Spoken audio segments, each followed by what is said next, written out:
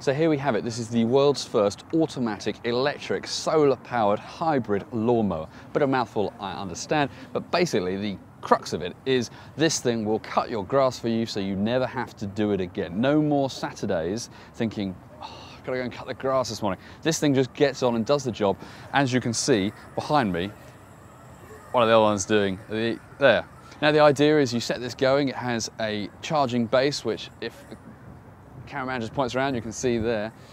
And when it runs out of power, roughly about 40 minutes into the cut, it will then go back, charge for 40 minutes, come back out again. Now, the way the solar panels kick in is if it's sunny, I know that doesn't happen that often in Britain, it will increase the battery life, they say, by about 50% to let you get out there for at least, sort of an hour and a half, 2 hours cutting away. Now, you open it up, it's very simple.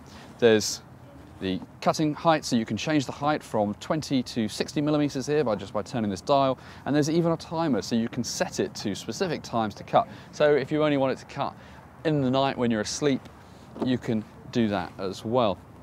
Overall, it's pretty cool, will work nicely. There is a bit of wire that you embed into the grass to define the cutting area, so you don't sort of end up running around things. And as you can see in the background, it just avoids chairs and furniture because it's got little sensors in it to stop that happening. How much is it going to cost you? Well, an automatic, solar-powered, electric, hybrid lawnmower isn't cheap. It's about £2,000 and available from today.